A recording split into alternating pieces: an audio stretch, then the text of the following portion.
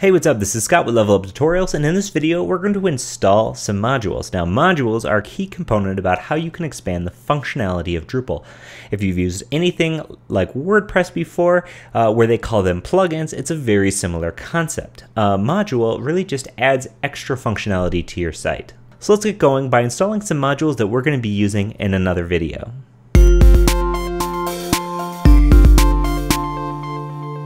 So now we want to add a module to our site.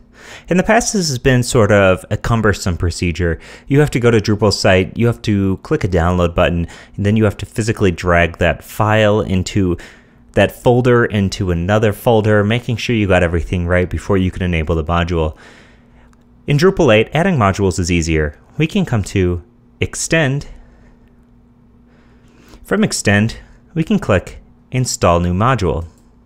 What we can do is grab the archive from the website, or we can install from a URL. So it's certainly no WordPress, where you can just search directly from within the website, but it makes it much easier. Let's open modules in a new tab, come here, and let's go ahead and look for one. So in the search bar, we want to search for Path Auto, all one word.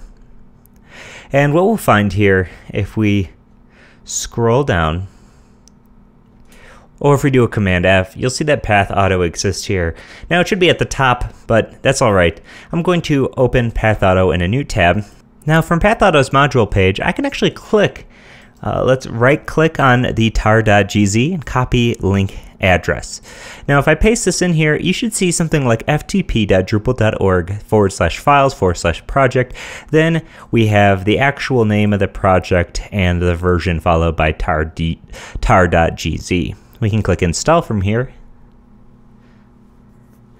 And as you can see, Path Auto was installed correctly. So this is awesome. Now this is something that we couldn't necessarily this easily do in the old version of Drupal. We can now add another module if we would like to, or we can enable the newly added module. Let's come to Enable. And let's search for Path, and we can see Path Auto.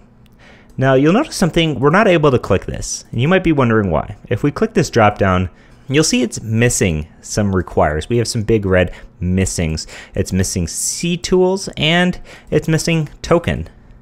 Let's head back to the module, and you can see that it is requiring token. We can click token and open that up in a new tab. In addition, token's going to be requiring CTools. So let's come and search for CTools.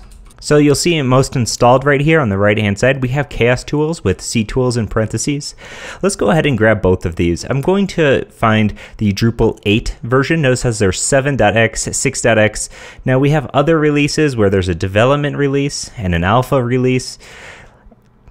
Typically, you're always going to want to grab the green one. However, because there is no green one available, we're going to be having to use a development release. We're going to go and have to use this other release. So until there is a green one that we can update to, let's right click on this 8.x 3.0 alpha 23. We can copy the link address. We can add new module once more, paste in the link, install. This will install Chaos Tools. Okay, now let's click add, install another module, and let's install token. And we can come here, we can simply copy this link address once more. Notice how I'm grabbing the tar.gz instead of the zip.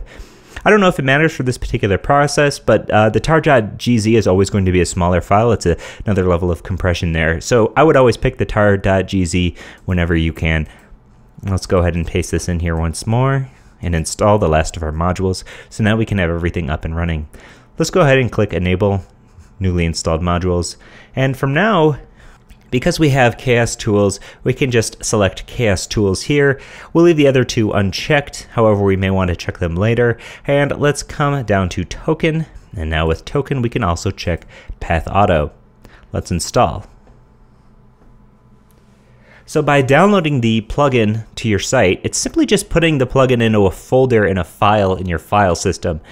By clicking this Install or Enable these plugins, what it's actually doing is telling Drupal to use them. So simply by into your site, it's not making them work. We need to enable them before they'll work.